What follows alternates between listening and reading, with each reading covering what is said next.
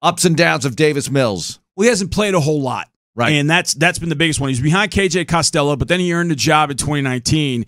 And then the Pac-12 had all their nonsense. They're in, they're out, they're in, they're out. And he didn't play. They didn't play, I think, but like 4 or 5 games this year. But when you watch him play, he is calm, cool, like nothing phases him. He throws a very easy ball to catch. He doesn't have a Josh Allen howitzer, but he doesn't throw the ball like Nathan Peterman. Very smart.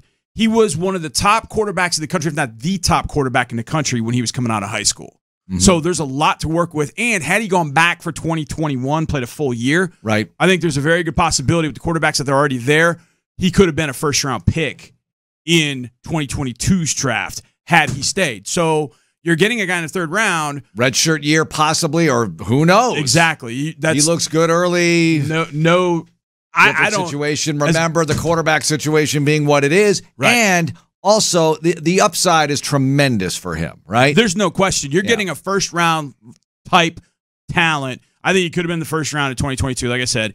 And you're getting him at number 67 in this particular draft. So from that, and if the thought is, okay, we got to go play him right away, I think he's had like 11 or 12 starts in college football.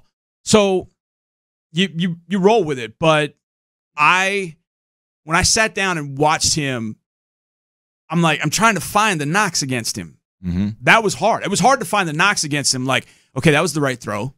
That was the right type of throw. Okay, he showed some velocity on this. It just felt like everything was in his command. The best game I thought he had was against UCLA at the end. He and Simi Fehoko, the receiver, they were just dialed in, and it was really fun to watch. So far from what you've seen, it's the limited body of work, but what you've seen looks good with Davis Mills. There are definite skills there. There's no doubt.